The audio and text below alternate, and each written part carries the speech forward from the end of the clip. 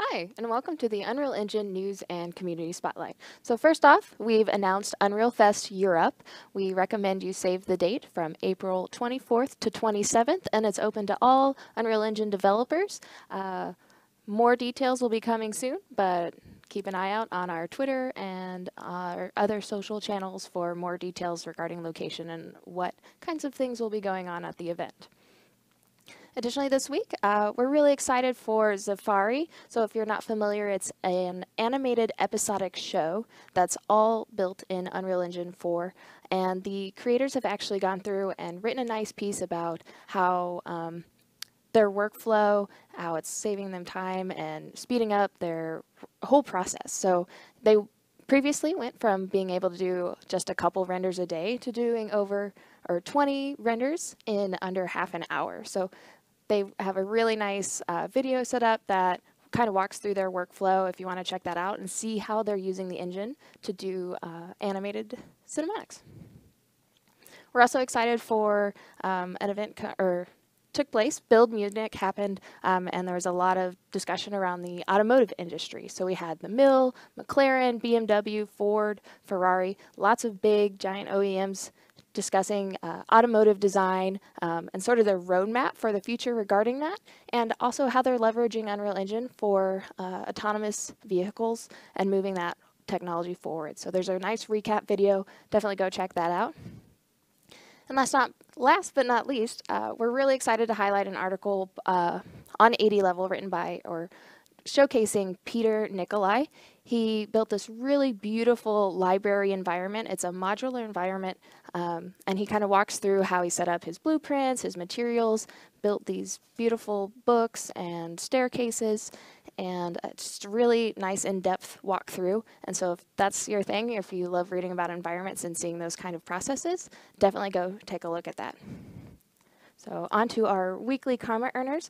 These folks are jumping on Answer Hub, answering questions, and just supporting their community, and there are weekly rock stars. So huge shout out to Thompson N13, VR Marco, Zlarator, Jin VE, Every Nun, Shadow River, Maki Girl, S Rombots, Luos, and Delta 12. You guys are crushing it.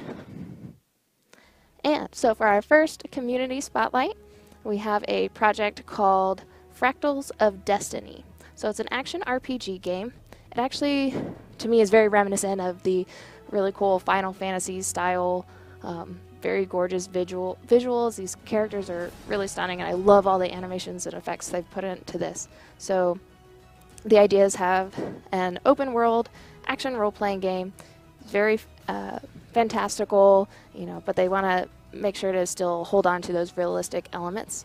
And so the idea is you're going to be completing impossible missions, and there's just a lot of really cool design and elements going into this, and I'm excited to see where it goes. So if you check out the forum post, there's a lot of cool concept art. Definitely recommend giving that a little look-see. Our second community spotlight is an interactive kitchen for STOSA Cucine. So Cyberglobe created, they created this scene. It's STOSA is a well-known Italian brand, and they're from My Design, and it's just a design demo that they prepared for one of their clients. But it's just a really, really beautiful scene. It's a work in progress, but they leveraged the Datasmith plugin to create it, and I think they're doing a really, really fantastic job. And I just like seeing, all the different ways that you can utilize the engine, and not just for games, but for architectural visualization and beyond. And our third and final community spotlight this week is actually a really cool stop motion project. Its working title is Floogen, and it's just they're building it in Unreal Engine, and they're using drag and frame stop motion to build all the assets. So they're using their camera, taking a picture of each item frame by frame. I think it's mostly cardboard objects that they've painted and then built these scenes into. And I haven't seen a whole lot of stop motion, or any so far, built in the engine. It's really cool to see something else. I think they're doing a really wonderful job trying something different, and just this fun, quirky environment, and it's neat. It's neat, guys. Check it out.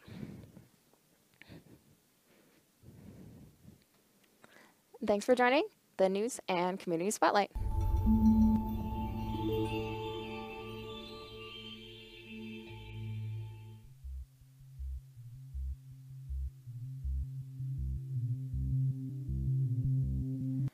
Hey guys, welcome to the Unreal Engine livestream. I'm your host Amanda Bott, and with me I have our Director of Engine Marketing, Nick Pidmorton, and floating up here is James Golding, lead programmer, joining us from Guildford.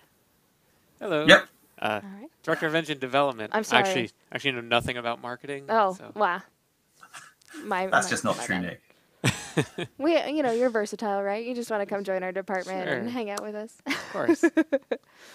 But so today we're going to be going over 4.19, which is available in the launcher for download for the preview at least. And that way you can check it out, see what features are coming in. We definitely recommend you giving it a shot. Don't move your permanent project in quite yet. It's all in development, not necessarily ready for your final project. But yeah. Not quite stable yet, but it's getting there. Indeed. So yeah. Yeah, I guess we'll just take it from here. Talk about 4.19. So a lot of new exciting features coming in 4.19, of course. We've been working a lot on engine optimizations and stuff like that as well for Fortnite, as well as all of every Unreal game. Really, all the work we do there makes it into the engine itself. So really exciting time. Let's get started with the features, I guess. Can we swap over to the... Yeah. There we go.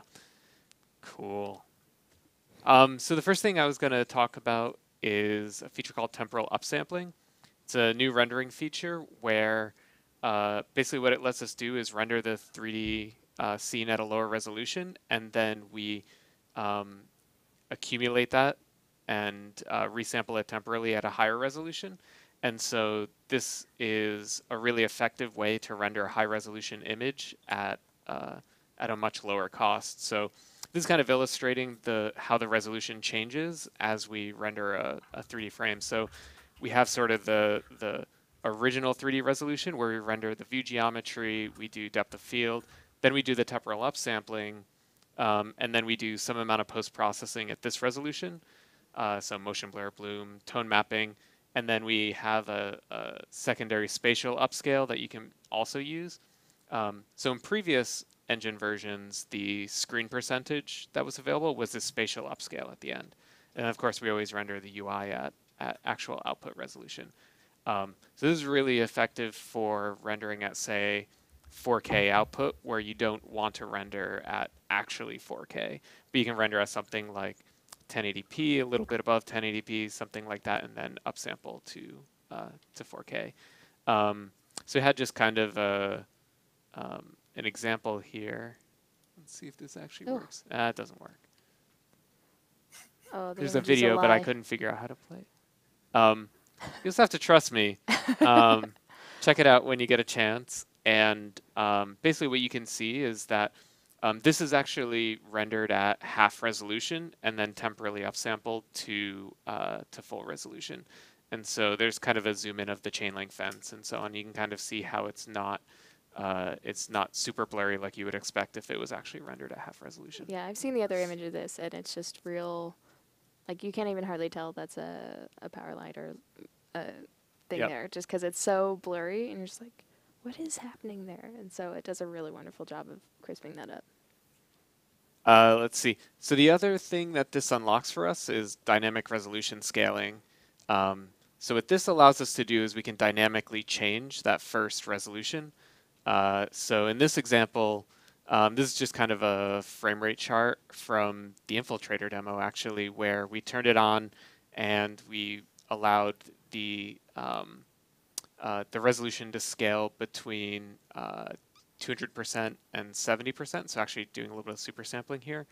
And then you can see as like there was a camera cut, and so you see that huge spike in frame time, and then you can see that that little graph down by 2 is actually showing you what resolution it's rendering at. And so that's kind of, you'll see it drop down really quickly, and then you'll see it go back up and start compensating, and it stays at a pretty solid 30 FPS. Let's see, James, do you want to talk about LiveLink? Sure. So so LiveLink is, at its core, this feature we've been working on for a while that's all to do with streaming animation data into the engine. And there's a bunch of things you can do with that. This is sort of a big release for that feature. So one of the things we have in this release is proper release for our Maya plugin for LiveLink. So what that allows you to do is, if you're animating in Maya, you can connect it to the engine. And as you animate in Maya, you'll see the results in the engine. So if you've got a bunch of complicated materials or like physics or clothing on that you can't see in Maya, you can see it in the engine. So in this little GIF we're doing here, we've got some Maya viewports. We also synchronize the camera. So as you move the Maya camera around, it also moves the camera in the engine. Even if you switch windows, it'll automatically update the camera. So that's one cool workflow that we've been using here, is our animators can now animate in Maya on one screen and see the preview in the engine right away on the other screen. So that's one piece. Also, if you're doing sort of more professional motion capture, we have a motion builder plugin that'll stream from motion builder into the engine. We're going to be making that available soon. That's in testing right now, and we're going to probably release the source for that as well. We've also done some things, like I said, syncing up the camera. We've made it really easy to preview. So you just select a mesh and say, I want to use the LiveLink camera. And then also we're trying to make this really easy for other developers to work on. So if you've got any other kind of system, there's lots of really cool peripherals out there which allow you to, in your own home, get motion capture data, whether it's from a Kinect or so there's some awesome sort of Kickstarters and things which have had cool devices for this. And so we want to make it really easy for people to get animation data into the engine. We've had talked to lots and lots of people who've been trying to do this, and they haven't quite figured out the right way to do it. And we're going to come up with some really good docs, and this has made it a lot easier to get data in. So we're super excited about the engine as kind of this hub for getting different kinds of data into. And so you could either be cameras or moving lights around, moving cameras around. Anytime you want to stream that data into the engine live, and you can always record it in sequencer as well, it just makes for a really powerful set of tools. So that's sort of officially out in 4.19. So that's a big deal there. So they're asking, this is specifically a Maya plugin, but is there plans to introduce something like this for 3ds Max or Blender? We haven't worked on that at the moment, but it would certainly be, that's the kind of thing we'd love to see people put on the marketplace. There's no way that we can write plugins for every motion capture system and 3D package and whatever. But what we're hoping is there's really not much code to write to do this. And so we'd love it if someone in the community, does the same thing for, takes that code and then does the same thing for Max or Blender or these other packages. And basically there's like two parts. There's, you can either stream using our protocol into the engine, or if you've already got some kind of streaming protocol, a lot of like motion capture systems and other packages have a protocol, and then you can just write a plugin on the engine side to understand that stream of data. So yeah, we certainly want to support the community in doing that stuff. So let us know if you hit problems. Awesome.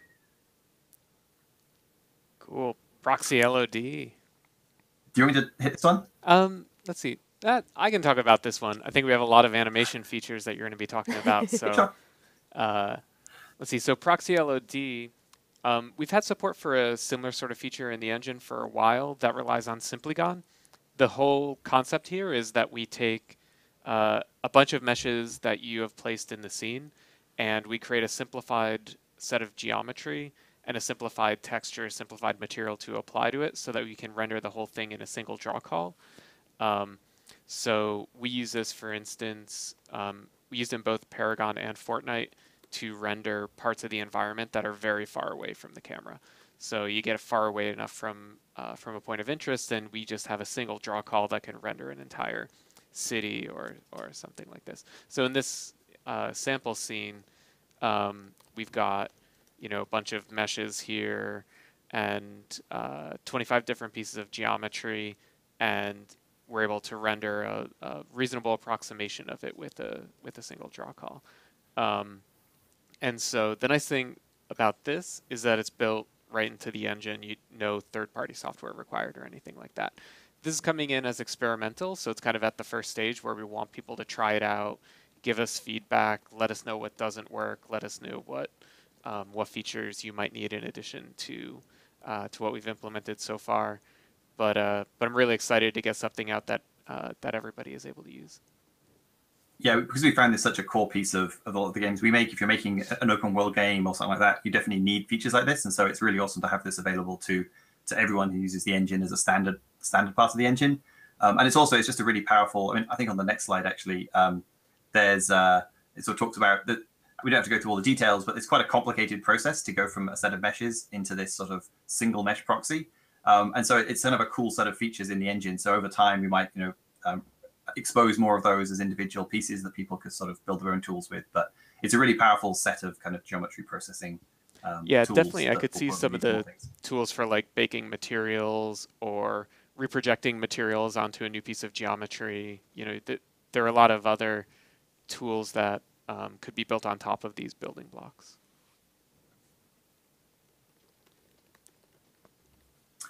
Just a small one, but we've got this tool called the Convex tool, which you can take an arbitrary mesh and build simplified collision for it. It sort of does its best.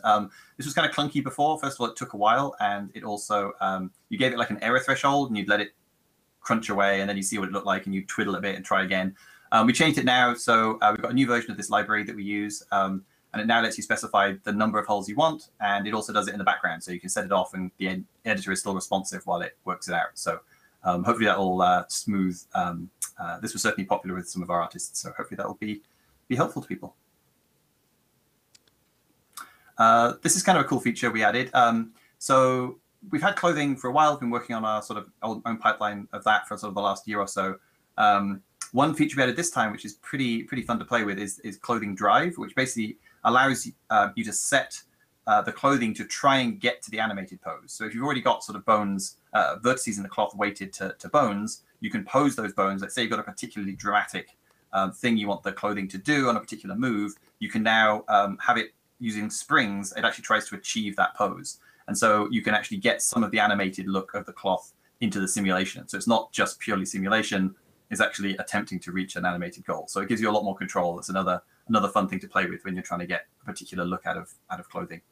And so in this example, the animation is just of rotation, and then it's kind of interpolating in between the two and trying. Yeah. So what we've got here is, as you say, it's like a flat sheet that's rotating. And so what we're doing is we're turning the drive on and off. So when the drive's on, it sucks up to the top. Basically, it's like a set of springs that lift that cloth to the top, and then when we turn the drive off, it falls back down over the ball again. So it's pretty powerful, and you've got a lot of control over that. We've made some improvements to our animation tools. We keep working on that. They're tools that our internal team use all the time, and so we get a lot of feedback on that.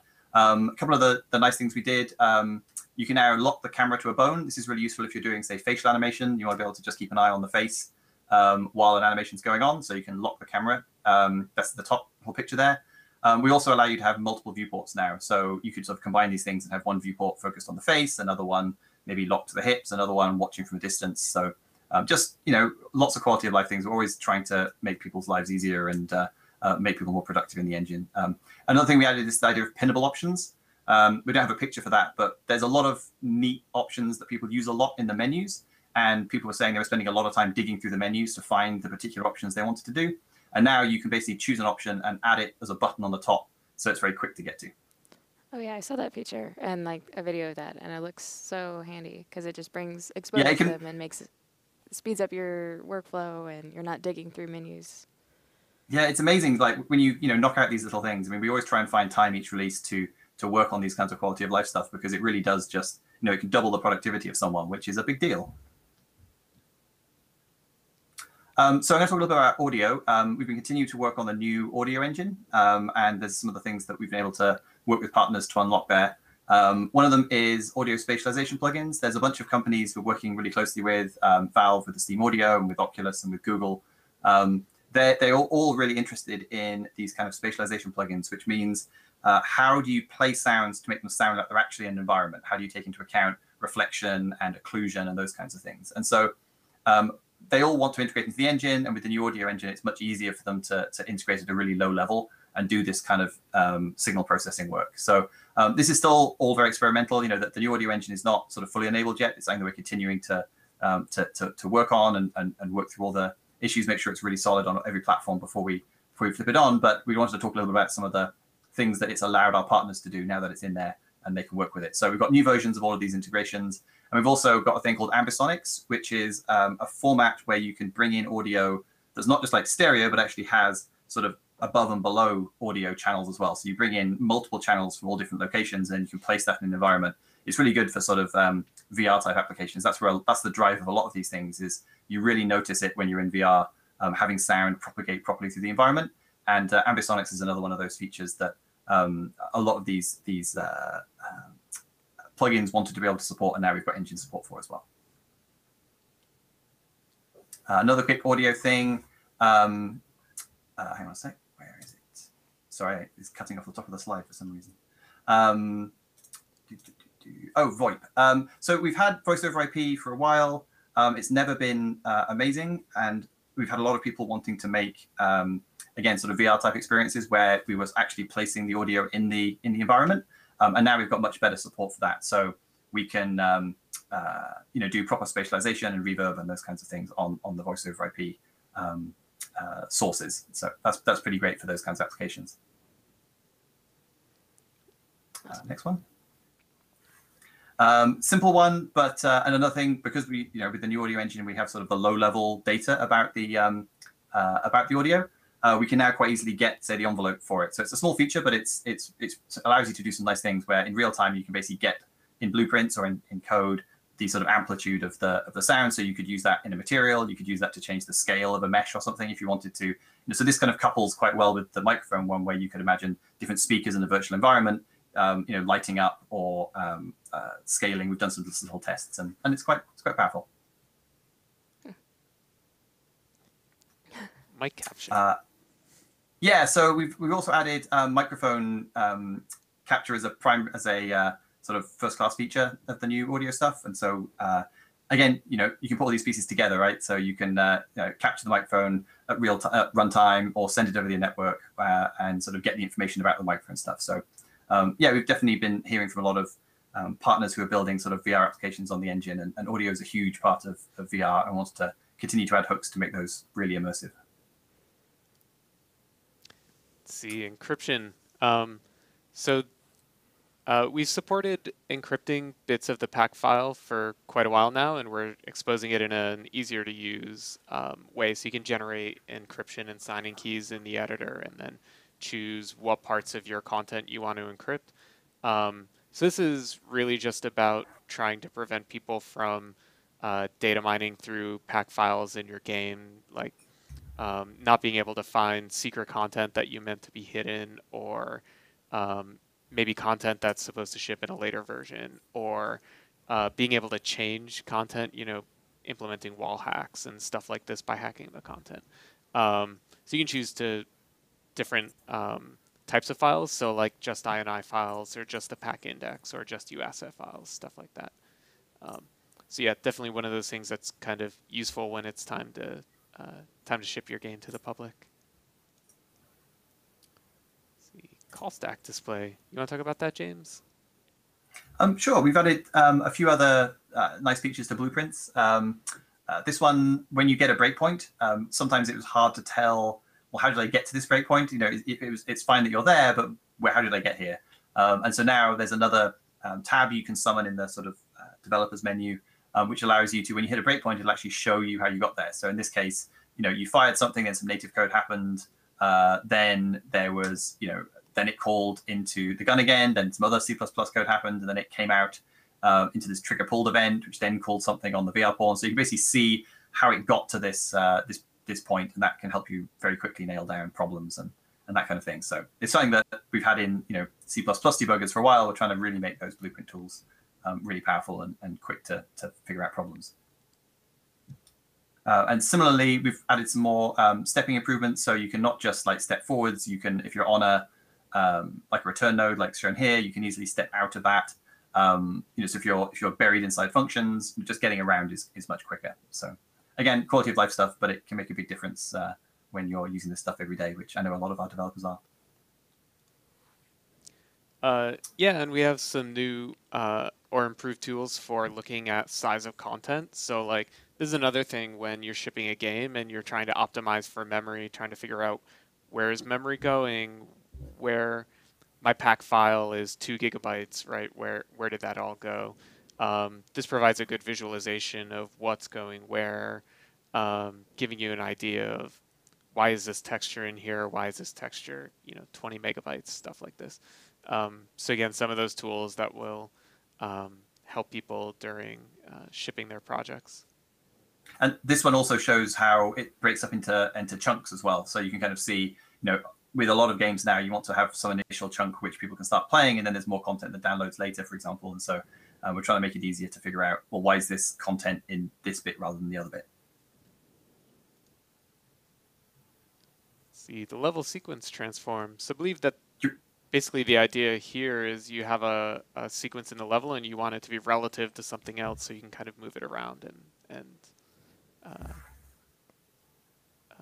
yeah. Yeah, you can even change it on the fly. So you can have a level sequence that would play out off some point. So in this example, there's that white box, which is sort of the origin for this level sequence. But you can actually have, in the blueprint, you can move that around on the fly. So if you actually saw this running, that the guy walks from the white box across, but it's constantly moving where the white box is, and the whole sequence moves around on the fly. So it allows you to have cinematics that can play out in different parts of the world procedurally, which can be really powerful depending on the kind of game you're making. But this is just allowing the sequencer to give you more control over how it works in the game. Let's see, landscape rendering optimization. So this one, we've made some optimizations into how we distribute the triangles when selecting LOD for landscape. And there's some different options for choosing that. So rather than being purely distance-based, it'll figure out for a particular portion of the landscape, effectively what amount of the screen is it covering, and then choose an LOD that will have a good amount of triangles given that screen space. And that's sort of how you tune it. The other optimization we implemented, which I think has been a long time requested feature, is the ability to only use tessellation shaders on the very nearby parts of the landscape. So as it LODs out, as it gets farther from the camera, we swap to shaders that don't use tessellation, which is a huge optimization if you're going to use tessellation materials on the landscape. So this will empower you to use displacement on a terrain while still achieving good frame rates. Folder favorites. You want to talk about that, James? Sure. I mean, it's again, this seems like a small thing, but it was greeted with cheers by our content teams. Basically, the idea is you can just right-click on a folder now and choose Add to Favorites, and you can see there's a little tab up in the top left there, which just shows your favorite folders. And so oftentimes, if you're working on a particular character or a particular level, you'll have a few folders you're going to all the time. And so you can spend a lot of time just like going back and forth between those folders. But now you can favorite them, and you can just very quickly jump between them all the time.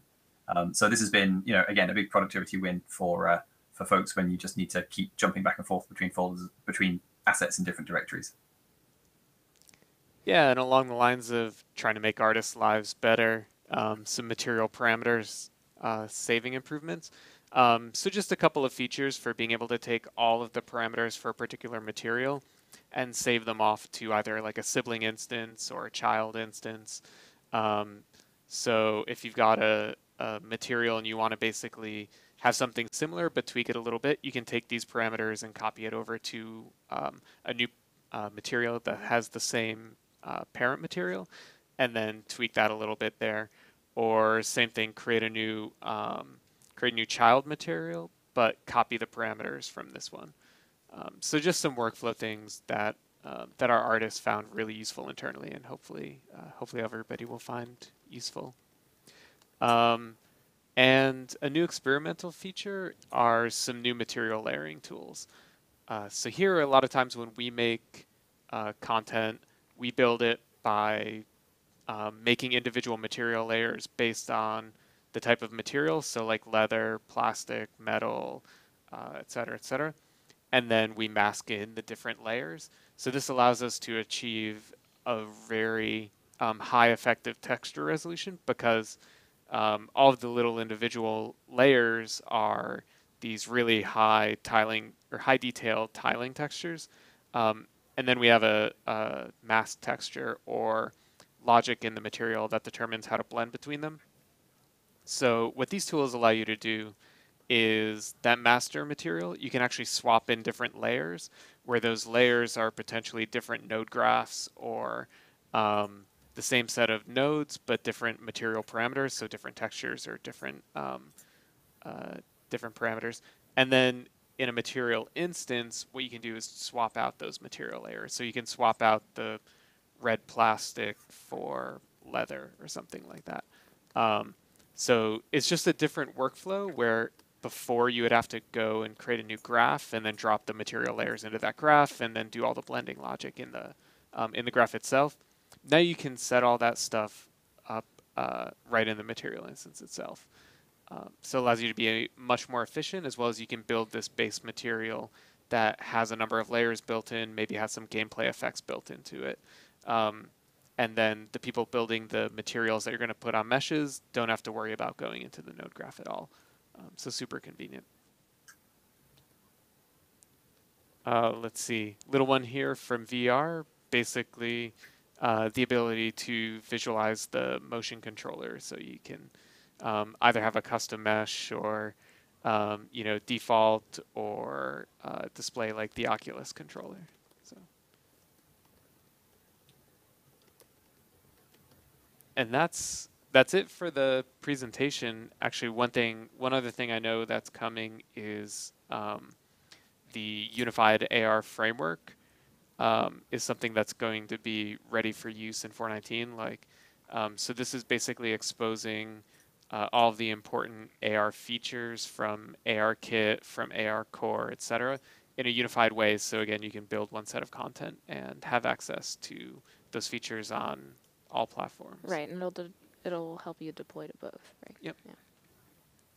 It's awesome. So many things. Real quick, I wanted to touch. You mentioned the material layering, but I don't know if you mentioned, but the forum. They actually have a forum post up about it, where there's some details about the material layering setup. And I'll drop the link in the chat, but they're also looking for feedback and how to make that better in the future. So if that's your thing, do check that out. Yeah, definitely. Any other ones you want to mention before we go to some questions? No, we can just jump into questions. Do you have anything else, James? No, don't think so. I think that covers most of it. Okay. As you say, there's always the millions of bug fixes and optimizations and everything else, but people have to wait for the release notes to dig through all those because we can't remember them all. That's Far right. too many. Way too many of them. The novel of fixes. Let's see. They're saying with temporal upscaling, if they use post-process, could they isolate it to an area, such as a circle that is zoomed in and would otherwise be pixelated? So, no. So you can't choose to temporally upsample only a subset of the screen. It'll have to be the entirety of the screen. You could probably do that with a scene capture. So like you could have a scene capture rendering at a certain resolution and choose to temporally upsample that into a higher res texture, and then composite that in with a material post-process. all right. Let's see. Going back to Live Link, so it's mostly, or as we were demonstrating as far as animations and stuff, is that going to be possible for modeling or rendering and things across? Probably not for modeling at the moment. It basically just sends a stream of transforms and attributes. So sending geometry over was probably not something that's sort of on the cards at the moment. But one thing I should mention is it can be used. It's not just an editor thing. It can be used at runtime. So if you're building some application where you wanted to be able to capture someone or get some sort of animation data in, some kind of for runtime use as well as editor time use, that would be appropriate. You could definitely do that. Okay. They're wondering if do we have any plans for web VR support? Web VR support? Nothing I'm aware of. No. Okay. That's more a question, I think, for Nick Whiting. Right. We don't have him here. Nope. Different Nick. They're wondering if the auto exposure bias option in post-process volumes has gone away in 4.19. It's very specific. I don't know. You seem so surprised. Yeah. I wouldn't have expected that, although it might have changed with the physical light units change. which is something that's coming in 4.19 actually that that I don't think was in the slides we were going through. So that kind of changes how we're doing exposure. But I think we still support, as far as I know, we still support auto exposure. In fact, I know we still support auto exposure. Good. Yes. Let's see. With the landscape optimizations in 4.19, do you feel like that makes all of that VR ready? VR ready. Or does it? I mean, it helps it, obviously. Yeah, it helps with performance. So from that point of view, you'll be able to push it farther in terms of VR. I mean, using landscape should have been possible, but maybe not at the quality level that you would really want for VR titles. So it'll definitely help from that point of view. All right. Oh, for the folder favoriting, can you use it on both engine and plugin folders? Is it any folder? I think so, but I don't know. Sorry. I assume it's any folder, but seems like it should be. Yeah. Okay. They're asking about the future of destructibles. James. So in I think it was 4.18, we moved it out to a plugin, which is a really nice change for both sort of engine size and also sort of maintainability. It sort of makes things more modular. We don't have any plans. We're not working on it at the moment. It's not something, it is where it is right now. We're sort of it's in maintenance, but we're not continuing development on it at the moment in an active way. It's something that we'd like to revisit, like the whole topic of at some point, but there's nothing sort of planned at the moment. So there's nothing really to talk about at the moment. But it's certainly an area of interest for quite a few people, but we'll have to see what the future holds. Yeah, I've had a lot of exciting discussions about where we could take destruction, where we might want to take it in the future, but yeah, nothing coming in the next version or anything like that. All right. My computer froze. It's fun. I can't get to your questions, guys. This is neat. Here. Do you want to use Can this I see? one? Yeah, we might be able to check if there's more. Oh man, technical difficulties. They're always an adventure. So what are some of your, let's see. Can you talk about real-time global illumination and the future thereof? That's a big topic. There's still no great solution for that in my mind. It's an area of active research, but I think everything out there that's been promising requires some sort of pre-computation or some sort of trade-off. I mean, voxel cone tracing is still probably the most applicable for a fully dynamic environment with fully dynamic lighting, but from a performance point of view, it's just not ready yet. Let's see. Let's see. Any additional clothing tool improvements? Yeah, those have continued to be under development. Let me just see if I can check. I'm trying to find. I think I had some notes here, and now I can't find them. Hold on. Yeah, there's been a few things on that front. So as well as the sort of features we added, there's some nice things with the UI. You can sort of set vertex size. You can it makes sure to use the physics asset properly. The visualizations are better when you're painting on things. The range tools are nicer. So there's a bunch of polished things in the tools. It's something that we use a lot internally, so we get a lot of feedback on that stuff. We actually compiled a really good list from our tech animators, and we do hope to get to that. Probably not in the 4.19 timeframe. It's sort of that's passed, but maybe for 4.20 we'll get to some of those things. But we'll see. It's certainly one of those things that because we use it a lot, we get a lot of feedback internally, and that's what's the relationship with our internal teams is really helpful for that kind of stuff. Yeah, I see a question about whether all of the networking optimizations that we worked on for Fortnite are in 4.19. So we had a blog post a while ago about a lot of the work we did when shipping Battle Royale And as I recall, I think like half of those changes or something made it in 4.18. The rest are all in 4.19. Since then, we've been constantly optimizing and improving the engine, both on the network side as well as the game thread side, rendering, console, pretty much across the board. So everything we talked about in that blog post is in 4.19, and we've been continuing to do a lot of work since then, which you can see in the main branch, and more will continue to come in over time and be in 4.20.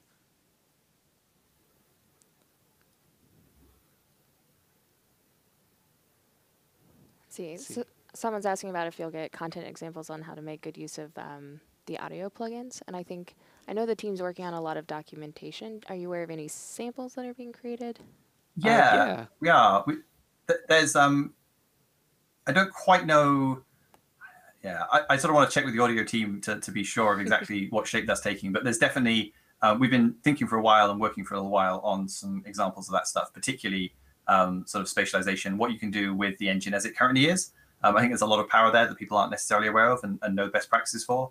I think we don't feel these days that like the samples we have, sample games are, they're not really great examples of the best you can get out of the engine. And so we're definitely working on some more samples that will both show how to set up the engine as it currently is, and also to make use of some of these plugins if you wanted to try those out in your game as well. So yeah, I don't know exactly the time for those, but it's definitely something we're working on. I think we'll have something really cool in the next not too distant future. Yeah, and I know we've been talking to those guys as far as once a lot of that documentation and stuff is ready, we'll have Aaron on to come on a live stream and really walk through. He's really pumped about all the incredible work they're doing, and so he wants to jump Aaron, on excited? No. and he's just like chomping at the bit, and he's like, okay, Definitely. I'm ready to jump in, and he wants to share everything that they've been working on with y'all, so that'll be coming. Let's see, there's a specific question I saw, something about whether there's a good reason why you can't sample custom stencil in an opaque material. The answer is right now we render the custom depth stencil pass after the opaque pass. That one we don't depth test against the main pass, so I don't see why we couldn't move it around. Or I don't know, give it a try in the source code. Try moving those passes around and let us know. I think next time we do this, we just need Visual Studio for you, Nick, so you can fix bugs live. Real-time programming. Well. No problem. Be awesome. Oh yeah, there was. Let's see. What is the plan with Python script editor? So we can talk about that a little bit. So yeah, we want to be able to support being able to script the editor in general, but then we're adding support for Python scripting in particular. So as part of this, there's kind of two components where we're working on exposing more and more editor functionality to the scripting subsystem. So this actually, anything we expose there is also available to Blutilities, so you can take a blueprint and use that to script editor functionality. And then in addition, we're supporting Python scripting in the editor, since it's very common for companies to script their pipelines with Python to be able to get data from wherever, from other DCC tools, process it in some way, and then potentially import it into the engine, place objects in the editor, build materials, stuff like that. So it's under active development. It's definitely not done, but it's on the way. Yeah, I mean, we've certainly found, working on titles recently, we've been making a lot of use of that internally. Like, a lot of our artists have started building blueprints to work on assets, and it's been really powerful as a way of auditing a lot of assets or making bulk changes to things in a more sensitive way. So I definitely think we're going to continue to push in that direction and expose more editor type functionality to scripting, whether it's Blueprint or Python. It's just a really efficient way for empowering our content guys. Let's see. I see one. Can Proxy LOD work well with foliage? I mean, it works okay, but I think for something like foliage, there are much more effective ways to do LOD. One of our tech artists at you've seen him many times. Ryan Brooks came up with this sort of amazing imposter system for foliage that maybe at some point we can get him to talk about it or do a blog post on it. But it's really cheap to render in the distance, and the quality is really good, as well as it can actually the imposter writes out correct depth values, so you can get good shadows on it with like the contact shadows feature, where it basically ray traces through the depth buffer. Looks really good. Yeah, I think one of those imposters is like 8 vertices, whereas you can't get anything close to that with a proxy log version of a tree, because it's still going to try and keep the shape of the tree, so it's going to be 30 or 40 vertices at the very least. So yeah, the imposter stuff is definitely a great solution to that, so we'll try and share that in the future. Yep. Let's see. When is there going to be correct depth sorting for translucent materials? So I'm guessing in this case you're talking about actual per pixel sorted translucency. So we depth sort on a per material basis right now, and we haven't revisited that to look at implementing per pixel order independent translucency. We had a prototype of it really early on in UE4, but I think it cost about 6 times more to turn it on.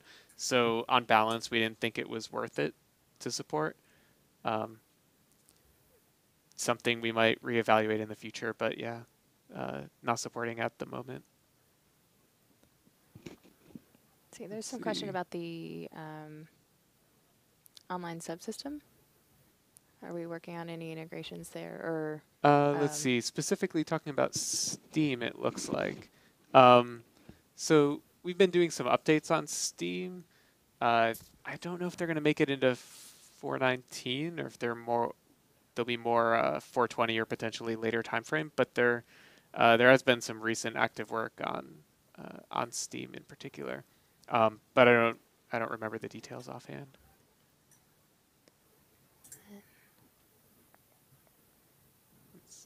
Is volumetric lighting in its final stage?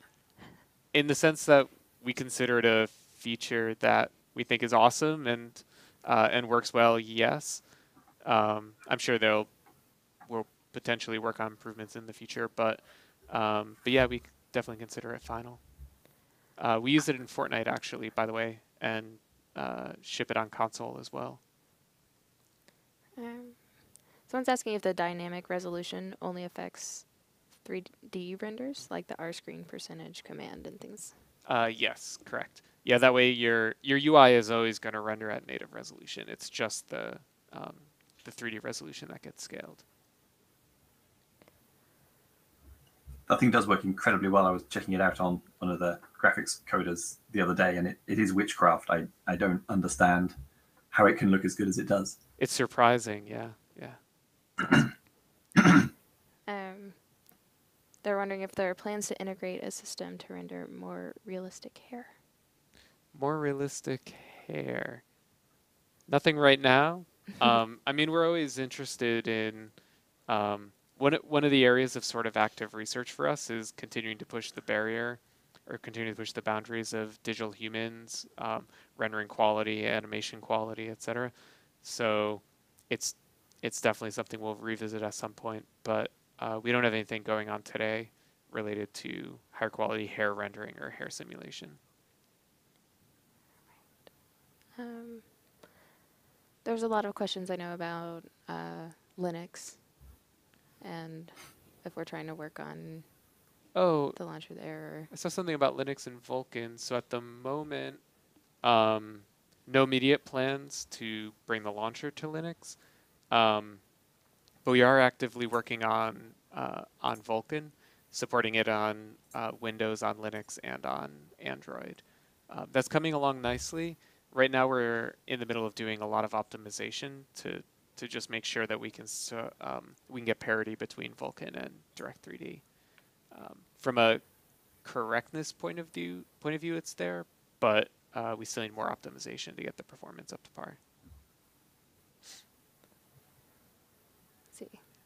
Someone's asking, any work done on LPVs, and how possible is it to ship with it as is? No no work put into LPVs recently. We're kind of keeping it working in its current state, but we're not currently developing it. In terms of shipping it, if the current set of functionality works for you, it go for it, I guess. But yeah, you might run into LPV doesn't work with a particular other feature, or there might be a corner case bug that we're missing that you should be prepared to fix.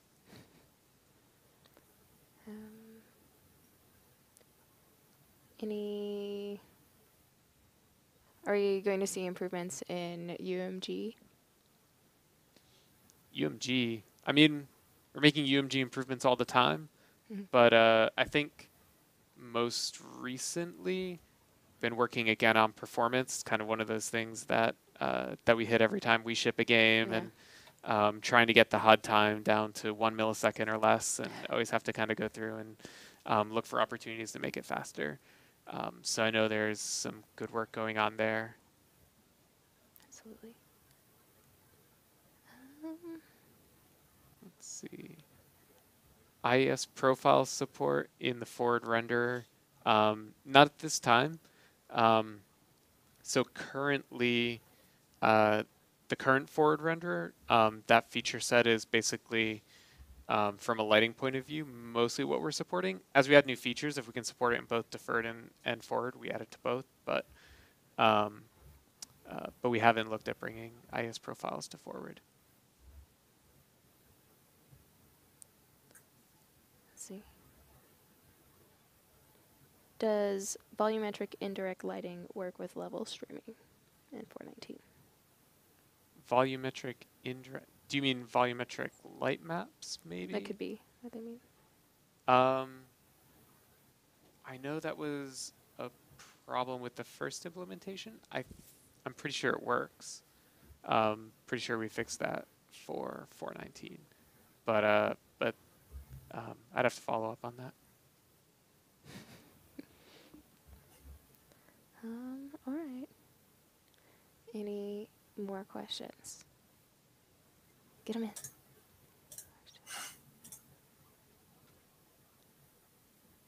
Anything in the works to open up client-side prediction for use outside of the character movement component, such as network physics actors? I think Awfully specific. It's something that we've definitely heard for a while. It's tricky. We've had a few conversations. I think we'd like to do something with physics replication, at least make that a little bit better. I think full prediction is pretty hard with physics, so I'm not sure we might go that whole route. So I think you'll probably see at least some improvements in physics replication, but you might not see like a fully open client prediction system for anything you could possibly do. It's quite a hard thing to do because you sort of have to rewind and replay, any action that could have happened. So yeah, I think we'll see some improvements maybe on the physics side, but I don't think there's anything more general at the moment. But it's definitely something that we are aware is quite hard coded at the moment, and we'd like to get to in the future. All right.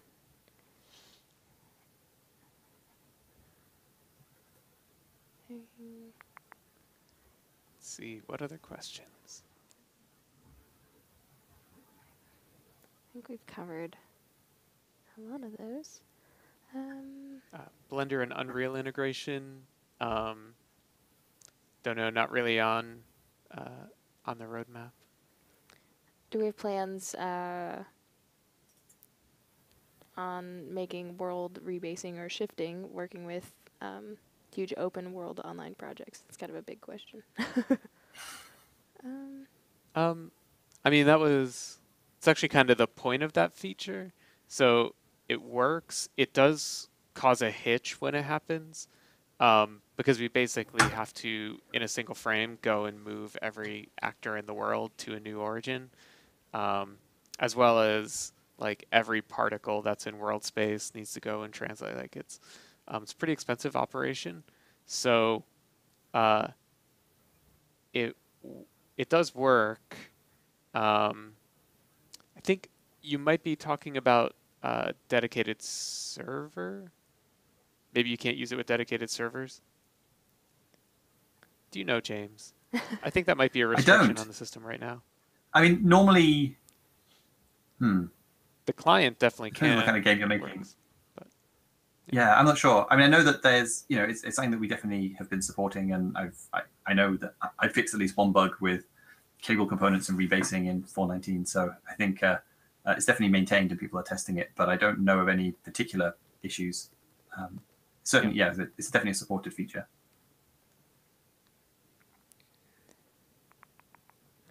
All right. Well, we're about the end of our hour, so I'm gonna wrap it up. Couple comments. As always, submit your projects to our NVIDIA Edge program. It's your chance to win a 1080 Ti and for doing some sweet projects. We have our winter UE4 jam kicking off next week. So if game jams are your thing, you can participate, win sweet prizes from Intel and Houdini, and a ton of our marketplace community folks have offered up some lovely packs and of assets, animations, characters, things like that. So join in, tune in, check that out, and I'll drop a survey link so you can let us know what you'd like to work on or what you'd like to see in our future streams, because we're always wanting to know. It's all about what you want to see. So thank you both for joining in and talking about all the wonderful features that are upcoming in 4.19. There's a lot of amazing stuff coming out, so keep your eyes on it. And yeah, cool. Thanks for tuning in.